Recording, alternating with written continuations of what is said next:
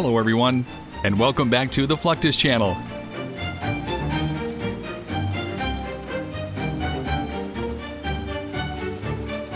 More than 100 years ago, the most extensive feat of engineering ever was constructed on the Isthmus of Panama.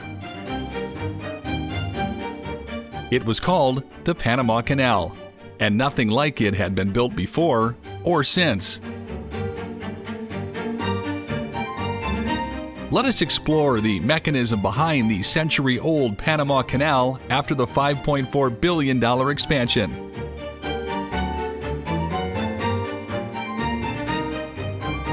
It took over 10 years and more than 50,000 workers to bring the Panama Canal to life.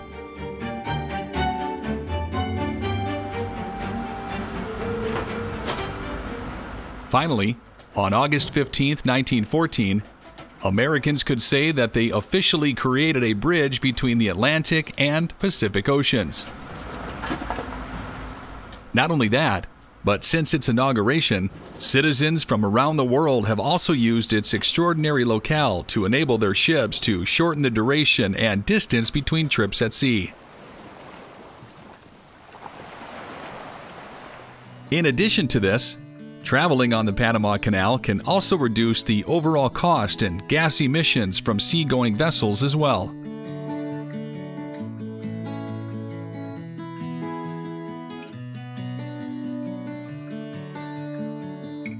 Because of this, the last 109 years since it was created have completely reshaped the trade industry. Offering almost 145 different routes of trade to 160 countries and 1,700 ports around the globe.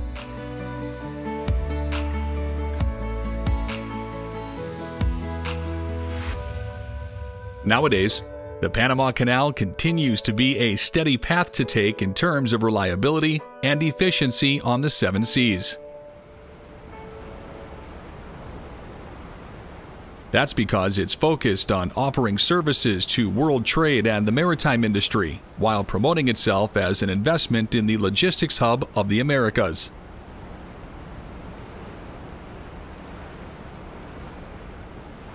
In the end, though, the Panama Canal's mission is extremely simple: to protect its most valuable resource, the Pacific and Atlantic Oceans.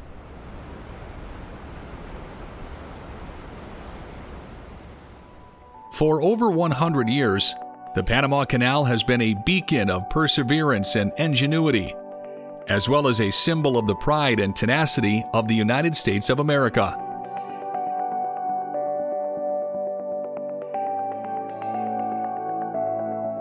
However, everything changed when the Panama Canal inevitably expanded during the biggest infrastructure spectacle since its construction over a century ago.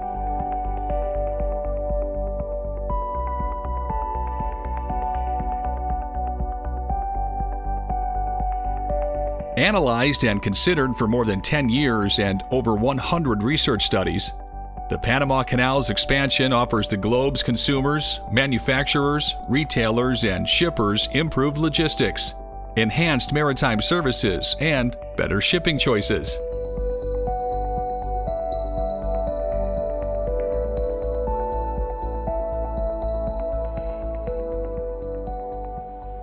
After its opening in June 2017, the expanded waterway improved its ability to meet the supply and demand of the maritime trade with bigger ships, meaning it could offer a larger economy of scale.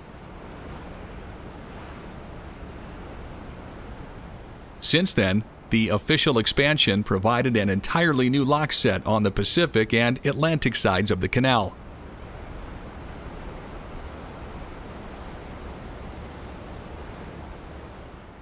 What happened next is this. 3 unique traffic lanes were crafted, making it easy for double the amount of cargo to pass through this waterway.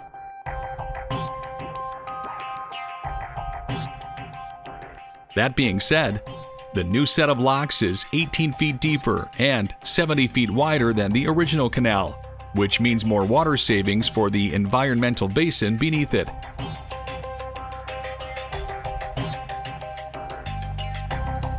While the Ocean Princess approached the Panama Canal on February 28, 2016, the nearly 12-hour process was truly a thing to behold. Because it takes an average of anywhere between 8 to 10 hours to cross the canal, it's clear that the Ocean Princess took the scenic route. Naturally, it's easy to see why.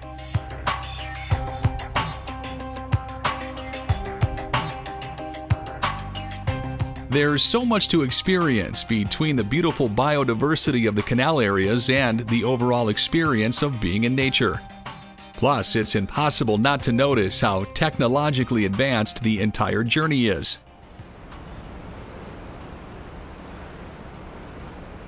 Although this adventure is truly stunning throughout the year, the best time to visit the Panama Canal is between early December to early April. At this point, the crossing is typically dry, despite its tropical surroundings. In spite of that, the Panama Canal is full of surprises, sprinkling or thundering at random times of the day or night.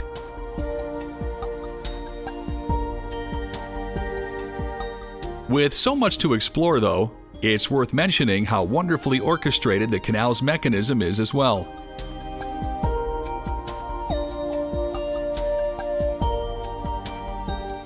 As the most essential waterway on planet Earth, the Panama Canal makes traveling from the Pacific to the Atlantic Ocean an absolute breeze.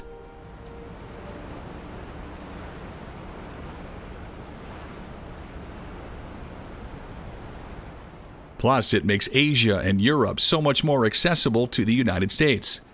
Known as one of the 7 wonders of the world, the Panama Canal is both short and narrow.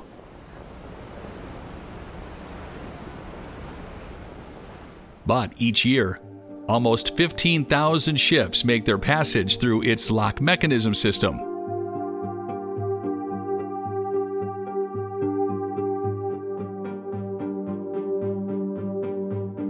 Here's how it works.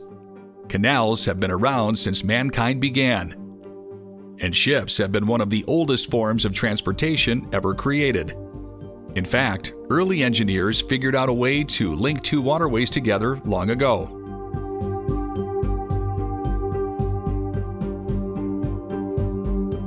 But the Suez Canal led the way in terms of showing what canals could be capable of.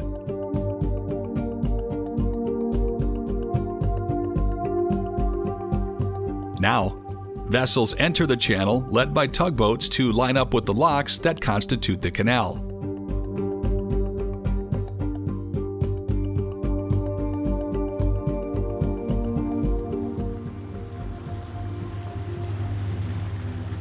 Once there, the ship travels lock by lock until it reaches its destination, the artificial Gatun Lake, to repeat the crossing on the other side.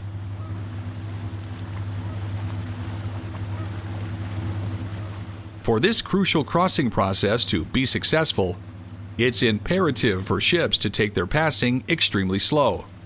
In doing so, the canal's mechanism is able to manage its water levels in a reasonable way.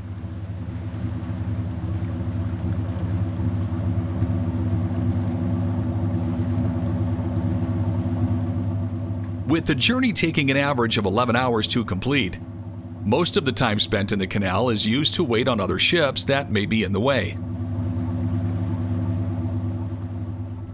Because the locks of the canal function as so-called gates for vessels to cross through, adding the 3rd gate was the main priority for the Panama Canal expansion project in the 2000s. More recently, the canal now has 4 new locks in place as of 2021. These include the Agua Clara and Gatun locks on the Atlantic side, and the Miraflores and Cocoli locks facing the Pacific side.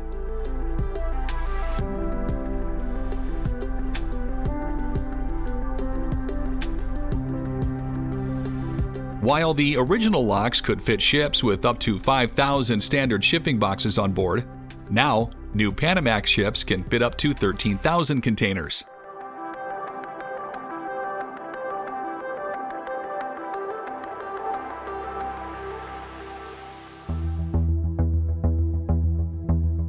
Nearly 3 months after construction on the Panama Canal expansion was complete, vessel after vessel streamed through the slim channel. Guided with the help of an extensive electronic towing locomotive system, the control room is the real arena of the whole operation.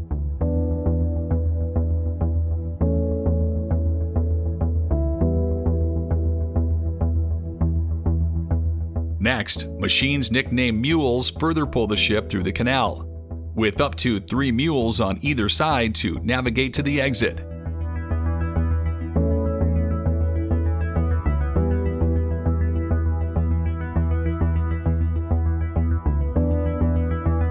The basic procedure of the Panama Canal water locking system can be broken down into a few easy-to-understand steps. After reaching the lower canal of the first chamber, a valve opens up, thereby letting water flow from the higher to the lower chamber, thanks to gravity. Then, once the sea level is restored, the next gate is opened up to receive the vessel, and so on. At last, the almost 80-kilometer channel is crossed, with a nearly identical process to be repeated on the opposite side of the canal.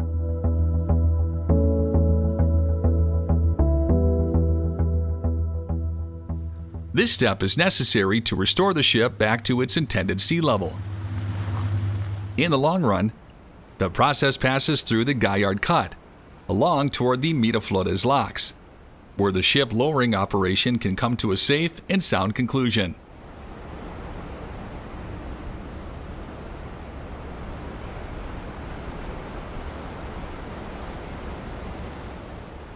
In the long run, the process passes through the Galliard Cut, along towards the Miraflores locks, where the ship lowering operation can come to a safe and sound conclusion.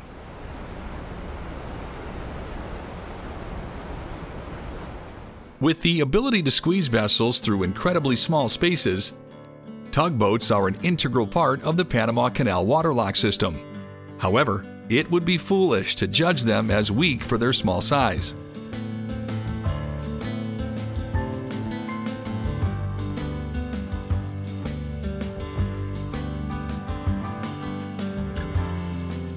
As a matter of fact, most tugboats are strong enough to pull ships up to 1,000 times their own size.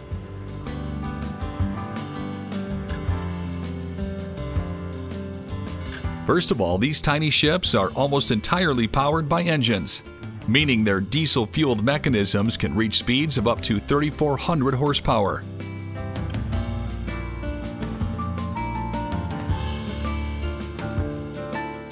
At the end of the day, it's the high power-to-weight ratio that really sets these smaller ships apart. With multiple propellers running in perfect unison together under the sea, tugboats have much more thrust than they're given credit for.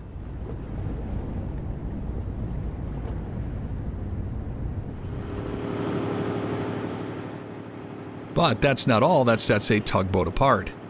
They're also straightforward to maneuver, making it more practical to navigate the 7 seas.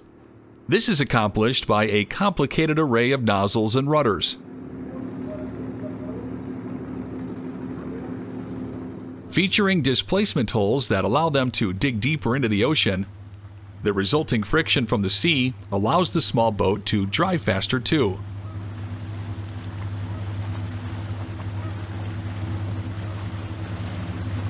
Plus, it's not uncommon for propulsion units to be added to tugboats for extra horsepower, especially tractor tugboats.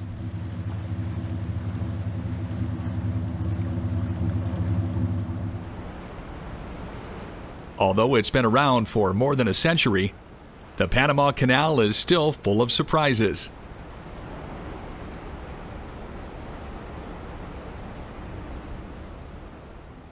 From cutting travel time to reducing environmental emissions, there are so many reasons why the canal is essential to maritime travel, with more to come as time goes on.